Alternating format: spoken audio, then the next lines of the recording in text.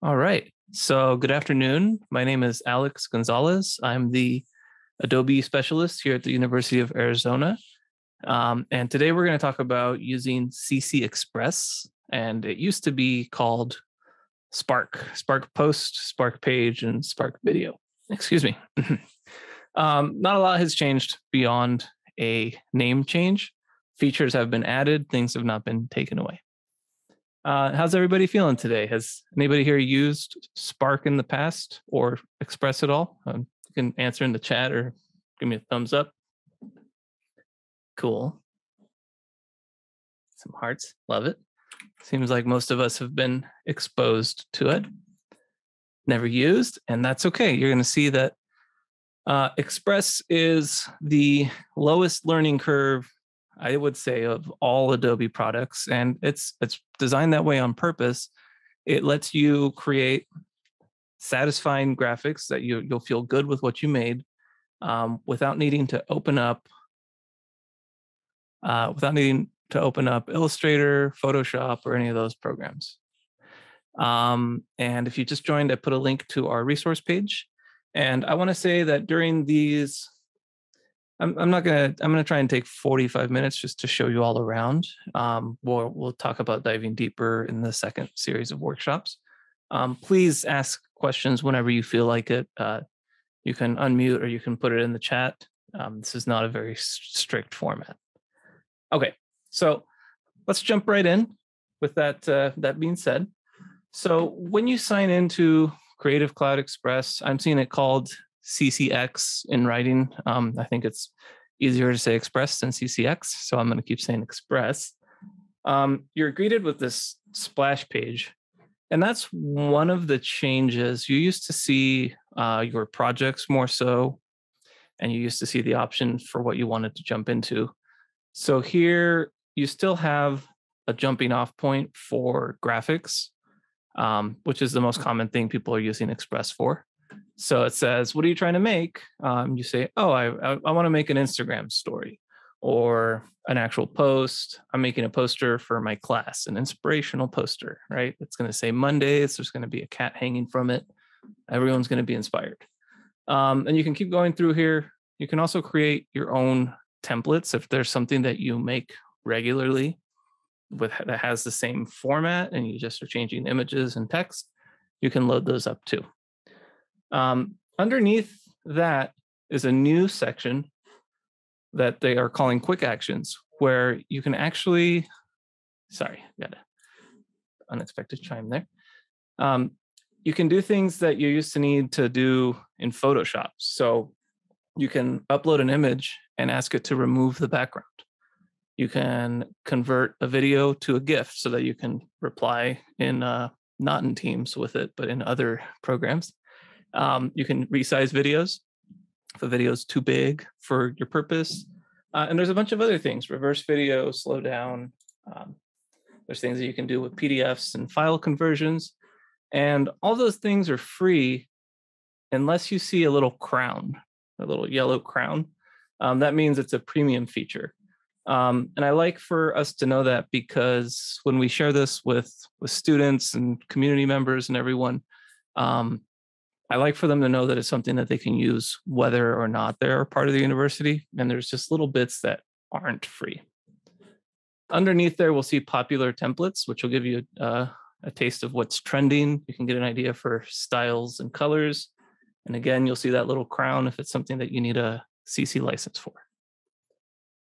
So this is our splash page. And what they really want to do is guide you into what you're trying to make.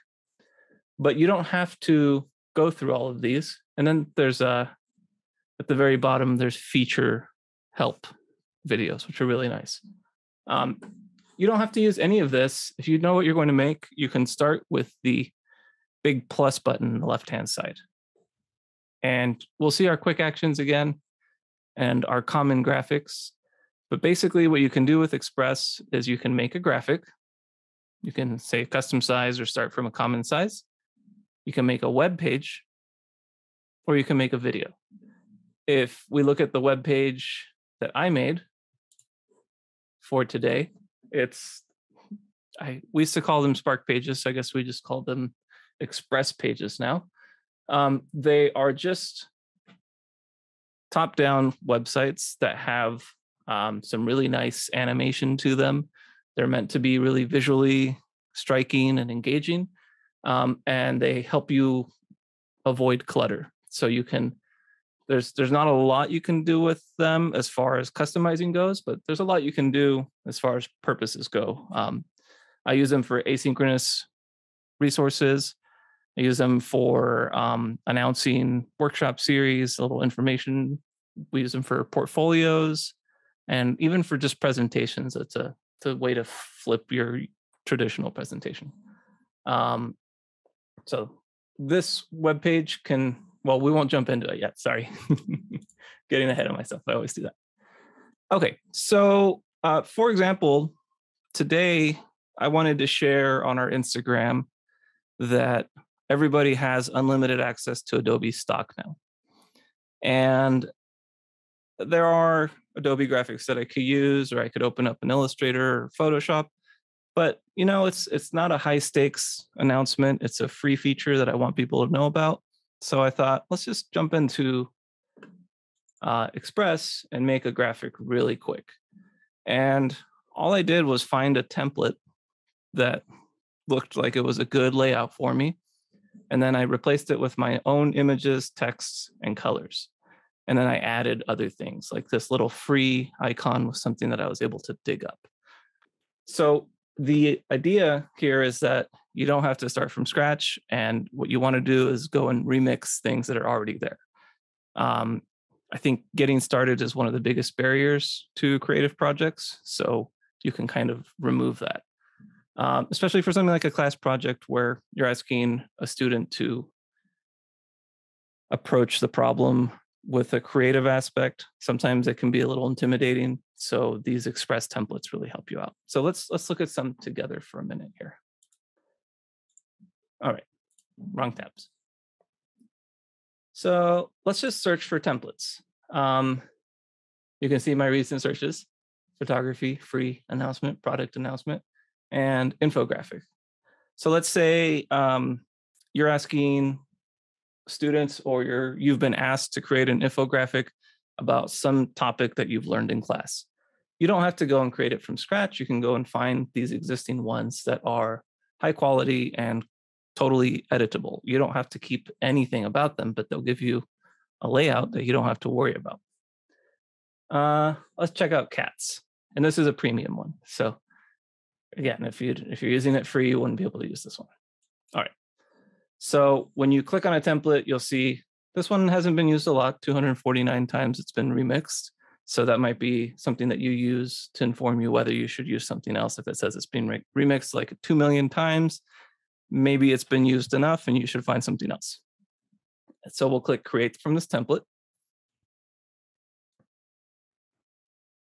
And that will take us to our graphic design space. And on our web page,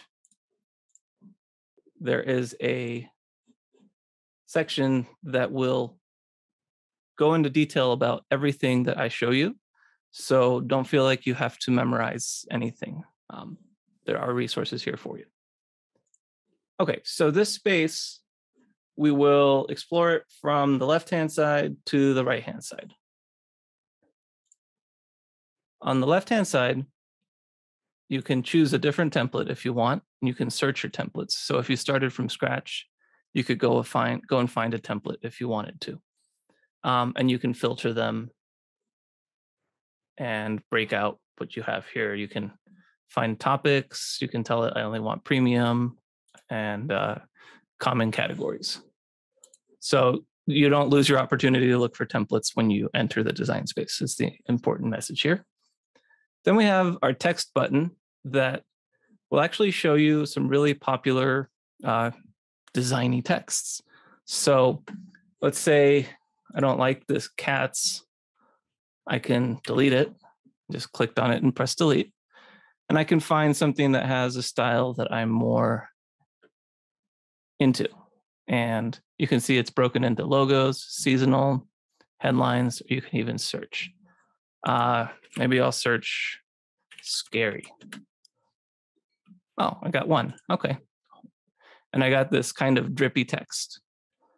So now I have text that I can double click to change different parts of it. And we'll get a little more into that when we go to the right-hand side. So let's just make this smaller for now. Then we have the photos section where you can actually browse Adobe stock here. Maybe I don't want my infographic to be about cats, but I'm feeling a theme coming up here. So I'm going to make it about clowns, horror night and clowns. So here you can, I hope nobody has a fear of clowns. Let me know. I'll choose something else. I can choose these other images, and I believe I can put them in even if they're premium because we have unlimited 2D assets. So I can drop images just by clicking on them. You can also upload your own. So I can click upload and I can browse my images. Here's a hiking couple and I can drop it in there as well. And while we're talking about images, I'll say that if you want to make it the background, that's where you turn this switch on and it puts it in the background. We can also do a few other things. Let's delete that one. There's too much there, but we will put this clown here. Let's get some more clowns. This one's another good one. And I can delete the other cats.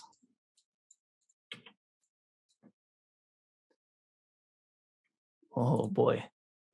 All right, and there we go. So then we have icons. So as far as photos go, you can upload your own, you can use stock. And if photos also count as like PNGs that you might have designed in an outside program. So I have gone through the splash page and a couple pieces of the design area. Are there any questions so far? Ooh, can you remove the image background? You can. That was something I was going to show you in a minute, but let's just get there organically. So I choose my image, and on the right-hand side, I can upload a different image, or I can remove background. It's trying for you, and generally it works pretty well if you choose your images wisely. There's one image here that I'm not so sure it will remove the background on very well. And you can also go and clean it up. So one thing I will share off the bat, there's some zoom buttons down here. I like to just press Command or Control plus to zoom in. So it did a pretty amazing job if you ask me. But if I wasn't quite happy with what I did, I have the erase brush that lets me deselect parts of it. I'm going to Command or Control Z. I can change the size here. And I have the restore button that lets me add parts of the selection back in, like some of his clown suit maybe got deselected and I didn't want that. It's a free web-based subtraction, so it's not going to be as polished or as customizable as it might be in Photoshop, but it gets it to the point where most people wouldn't go and say, hey, that edge is a little pixelated. If you're happy with what it did, you can hit the check mark. And you can also invert your cutout. So if I actually wanted the silhouette of my clown, I could do that, which is actually a pretty useful tool for creating interesting designs. Okay, check mark. And I'm going to zoom back out, Command or Control minus. Let's move this clown over here. So this is one that I'm not so sure it will do a good job cutting out because it's got a very busy background and colors that overlap. It's really not too bad. So then I could use the restore button and bring back in these little parts that it accidentally cut out.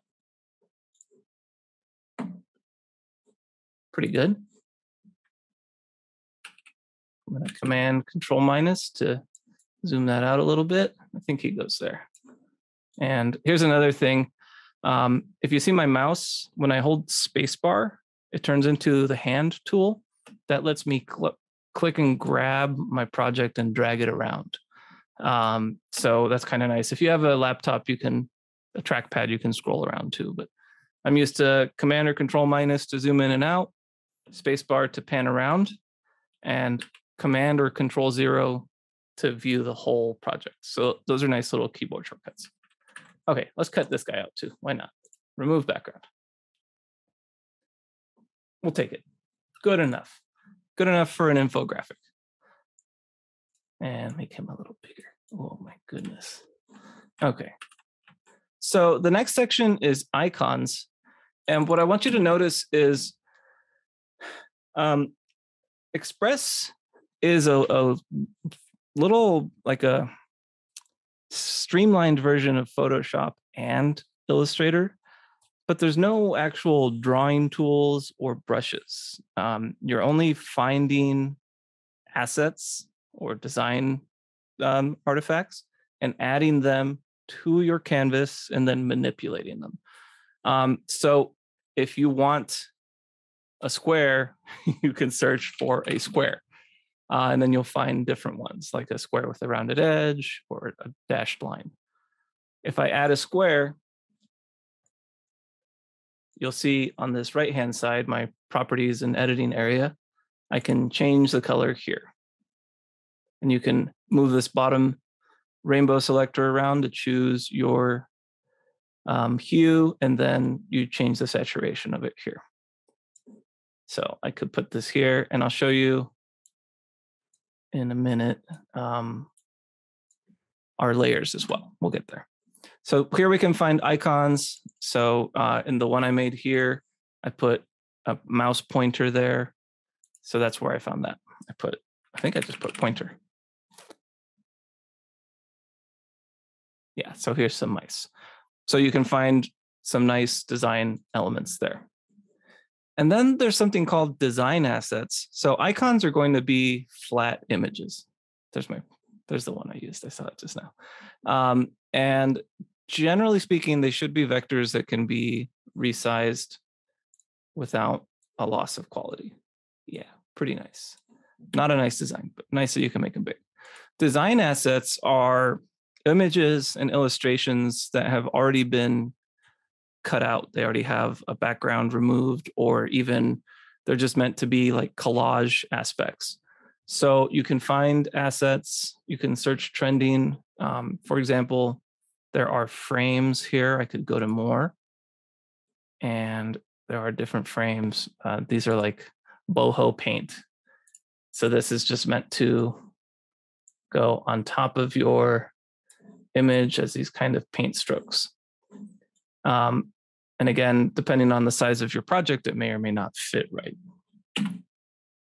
Okay, and then we have backgrounds, which any image can be a background, but there's also a collection of really graphic and designy backgrounds that you can put in here. And so if we go to this, if I click on the background, let's remove it. Okay, let's get out of there. We'll get there in a second. So you can find backgrounds here too. If you prefer like this pink marble, you can choose to pin it and it'll make it our background, or you can make it move freely and it'll just be on there as an image. So we can see there's a background, and there's also these random blobs that were part of my template that I don't really want anymore. But I have put a different background in there. When I click on the background, I can replace or remove it.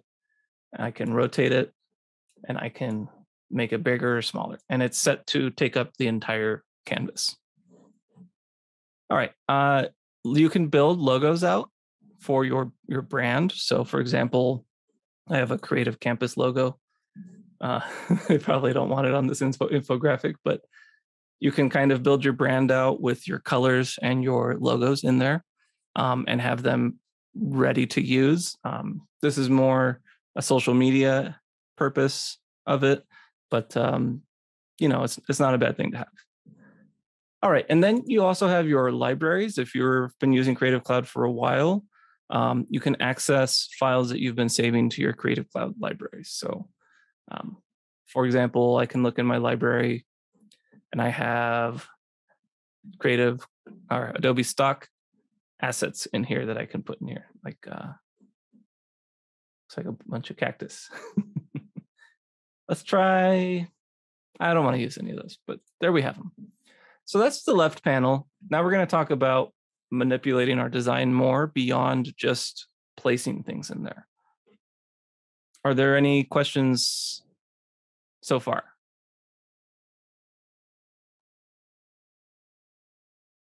Okay. So the center space I called our canvas, and I already talked about zooming in, zooming out, panning around, and fitting to screen. That's Command or Control plus, minus, and 0, and space bar to pan around. Above this centered area, we have our undo button, which is a very good button. You can also use a keyboard shortcut, Command or Control Z. And over here, we can name our project. You don't have to save, it saves as you're working. 2, 3, 22, Express Workshop. I recommend taking the time to name your files because if it's hard to navigate something that is just named unnamed project 54. And you can see it said it was saving and it has saved. As a quick aside, if I open up Express on my phone, I have to close this project first, but I can view the same project on my phone and continue working on it. So sometimes you might be, I don't know, waiting for something. You can start a project on your smartphone and then finish it on your desktop or vice versa. All right, there's the canvas. So when we look here now, this right-hand panel is a dynamic panel depending on what you've clicked. So when I click on nothing, there's nothing going on. If I click on the background, I have my background options and I have my layers. If I click on the shape, I can change the shape color, I can replace the shape, and I can adjust its transparency. Down here in my layers is how I can reorganize my elements. There's not really a right click. Some of us might be used to like PowerPoint, right click, send backwards, move to back, move to front, but you can just click and drag your elements around and I can see this clown is supposed to be above that shape. So that's how you change the order of things. So Horror Night, this text should be at the tippy top. Let's talk about making changes to text because it can be a little counterintuitive. When you click on text, well, this particular text is actually grouped. If we look at it, there's the text Horror Night and there's the text Enjoy Your Classic Horror Films. So right now my properties are to ungroup it. Or I can double click and select the text Horror Night or the one underneath. So double clicking lets you drill down into groups. If you don't want them grouped, you can click the group and ungroup it. Now they are two separate pieces. If I wanted them grouped, I could click on them and hold Shift and group them. Okay, so let's just name this Clowns.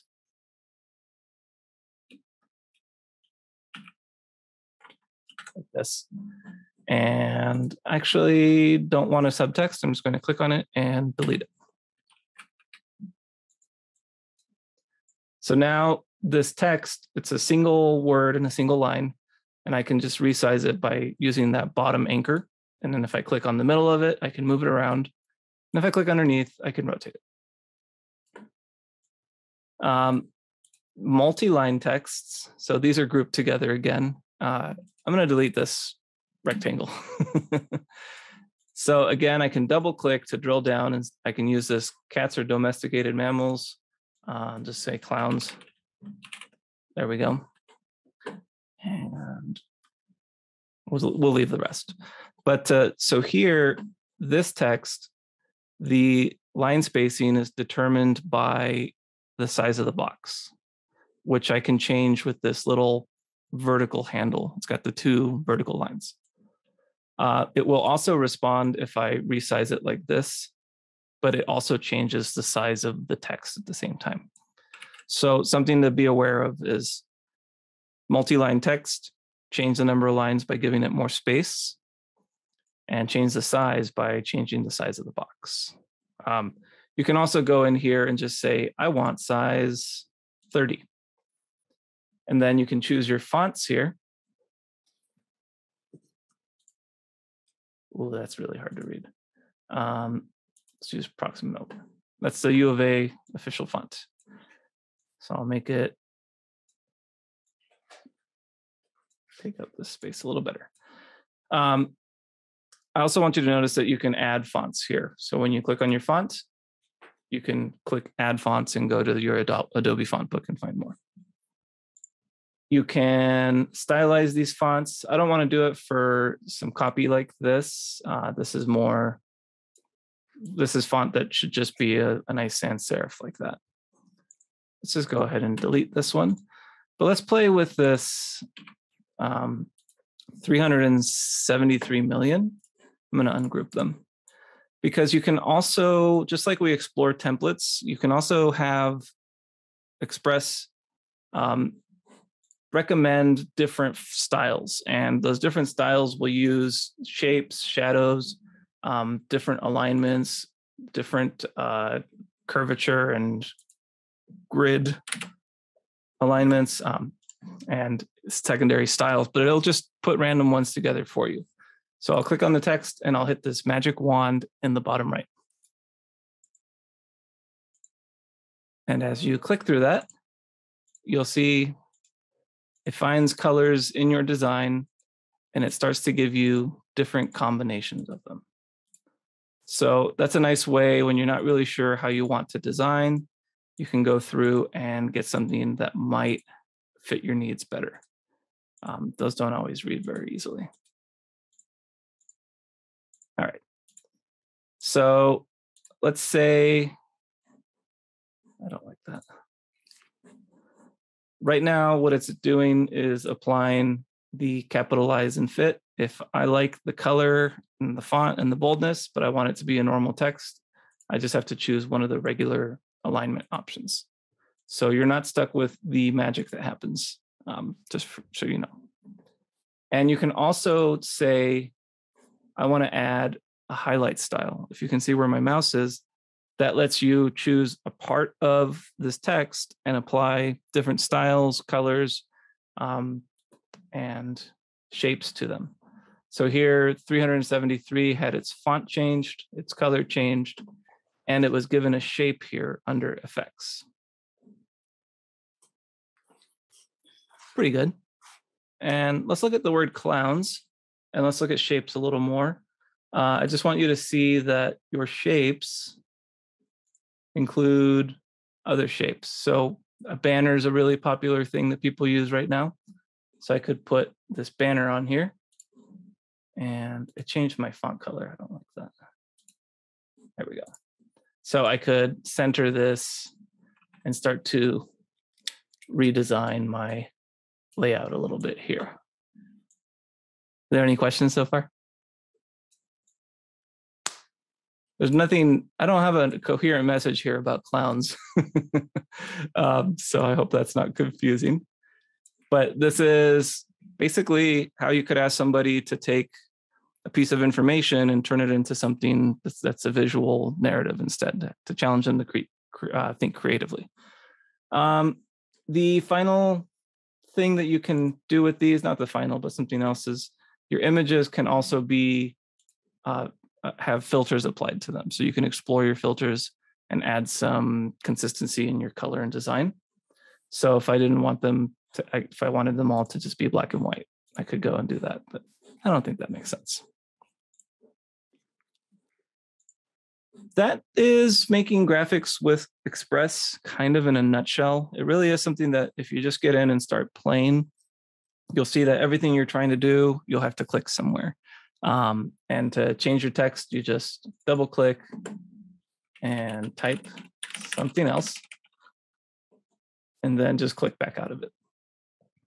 Are there any questions about the graphic space? The next thing I'll show you is how to share them out and also how to choose different sizes. Okay, wonderful. If they come up, ask them when you feel like it. Also, this clown's banner is white and really hard to see, so I could go back to clowns, go back to shape and say, ooh, that should be, that's kind of, I don't know. You can spend a lot of time trying to find the right color for things, but that's what I chose right there.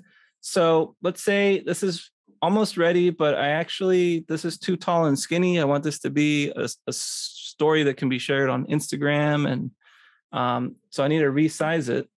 So if I click again on my design and I just close this panel, I can find, hey, where'd it go? Is this one not going to let me resize?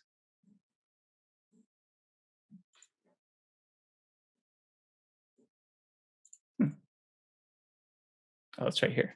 I'm blind. Sorry. It used to be at the top. So if you just click off, you have the resize function, which is apparently a premium feature. You click that and you can say, I want an Instagram story. And it doesn't just shrink your canvas and then just cut off whatever's not in there. It will try to rearrange your design to fit that space. So I could turn it into landscape. It didn't do a good job with that. Let's go back to Instagram story. And I could make it a square. And you'll see it tries to keep everything in there, but in a way that hopefully makes a little bit of sense. So I'd still have some work to do here. I can make things bigger, but it wouldn't take too long. Let's make this clown really big. Perfect. And there's also in that resize menu is the custom size where you can choose very specific. Oh, good. Good question. How do I see the layers? So if you have nothing selected, you don't see your layers. You just see the colors, animation, background, all that good stuff. If you just click on any part of your design, our layers will show up here. And to rearrange them, you just click and drag. That's my background, so I can't rearrange that. And you can also, where did it go? Here we go. Layer order. You'll see this little pop-up that comes up when you choose a layer that lets you do some quick actions like delete it, change where it is if you don't want to click and drag, and also duplicate it. If there's something that, like if you set up some text that you know you're going to use the same style over and over again, you can duplicate and then just edit the text. Andrew, may I ask a quick question? Of course. I'm not seeing this appear. How do you get that to pop up? So if I click on this empty space here, it's not going to be there. But if I click on part of my design, like the word clowns, all of my layers will show up. Okay, thank you. Absolutely. So duplicating is a nice feature. Yes. So Jillian asked, as long as we're logged in with our U of A WebAuth, actually, that's not true. As long as you have requested a U of A Creative Cloud license and you are signed in through WebAuth, you will have full access to all the features, everything that has a little gold crown. So if you don't have an active license, I imagine everybody here does, you just go to adobe.arizona.edu. Okay, so let's say we're ready to share this out. I'm really proud of what I've made here today. I'm not. And I want to share it in some way. The quickest route is just to click download, and I can choose a PNG, a JPEG, or a PDF. PNG, some people call them PNG, is a good choice for things that have a lot of graphic and vector elements because it is basically a compressionless save. JPEG is probably the safest choice here, in my opinion. It's meant for pixel-based images. And PDF is something that's probably I would use if I was doing almost all text, but I would probably almost never use it. So if I choose JPEG and download, we'll see it downloaded here. And here is my finished work of art that I can go back and edit anytime as well.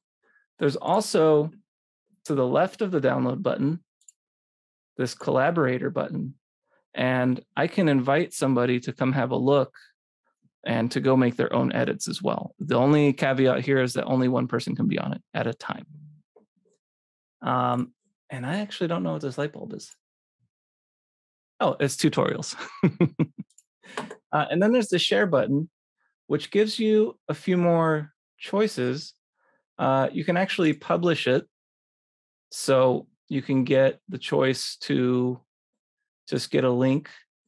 And this link, if I copy and put this in the chat, you will all have the joy of viewing this finished image as a web link. So that's a really easy way if somebody is trying to complete an assignment and you want to avoid any uploads or downloads whatsoever. You can just say, oh, publish a link and turn that in. It's a quick way to share. That link can also be used with embed codes if wherever you're putting it supports it. And then you can do these other options that they're fun.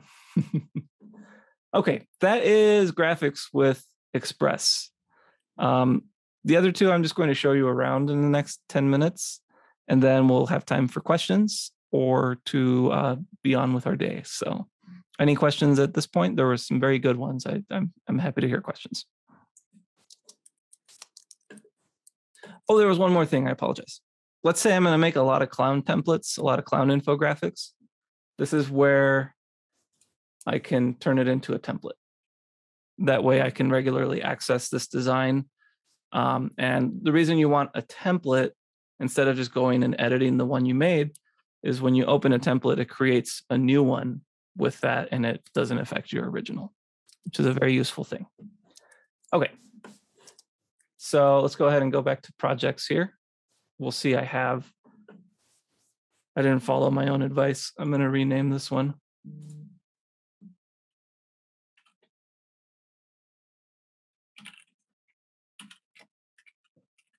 Do our students have access to Adobe Express so they can play with the template features? Yes, everything I've shown you, everybody at the U of A who has a license has access to. So that's a really good question. Okay, so here when I go back to projects, you can see my clown poster, my announcement, and my web page. So let's look at web pages really quick. So we scroll down. These websites really only have 3, 6, 7 ways you can put content to them. You can do an image, straight text. You can add buttons. Buttons are good for making links. You can paste a video if it's from Express, from YouTube, and I think Vimeo, we'll see. You can make a grid of photos. You can do a glide show, which you'll say, a glide show, what's that? That's this first thing where a piece of content glides in over an image that zooms in. So those are those fun little animations. So these are both glide shows.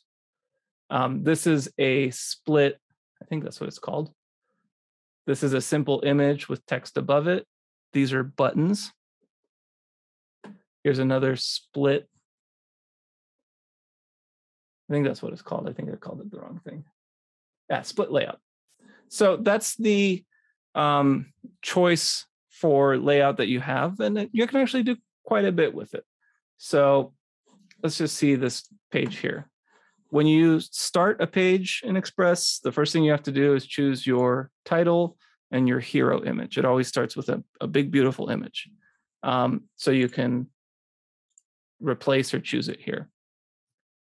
And then as you design, you'll see these little pluses that let you add your content. And it really is as simple as saying, oh, I want H1 text here. Look at my big text. And I want it to be centered. And underneath there, I want a photo where you can upload or browse Adobe stock or your own libraries. Let's hear. Ooh, that's cute. Let's put that in there. So these web pages, I feel like the resource page I shared is your biggest introduction to them. So I'm not actually going to do a full-blown demo about them because I really think it's too much content in one day. So I'll just give you this glance that we had. And then the final piece is video. Has anybody here used Adobe Premiere Rush or Premiere Pro?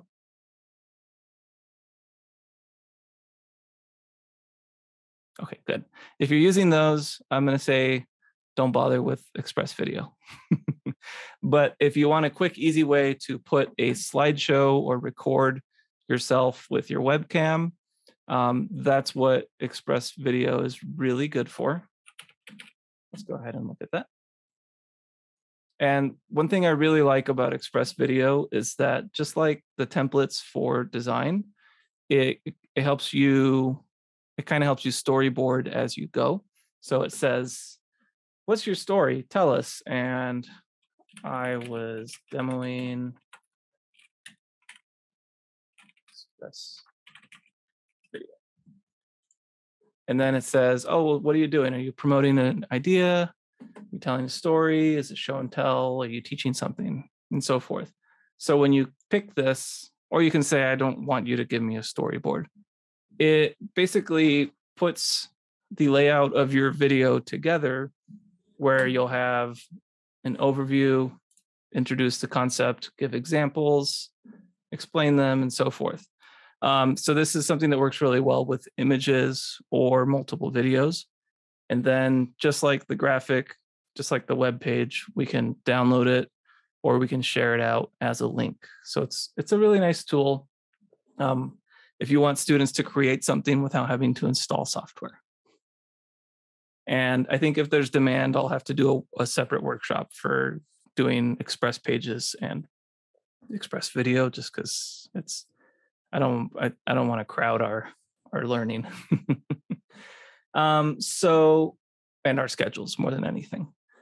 At this point, this is really everything that I wanted to share. The biggest idea here was looking at the graphic design built into Spark, or I'm sorry, it's going to be a long time, Express. So are there any questions? And I do hope this was helpful. Thank you for being here. Stop recording.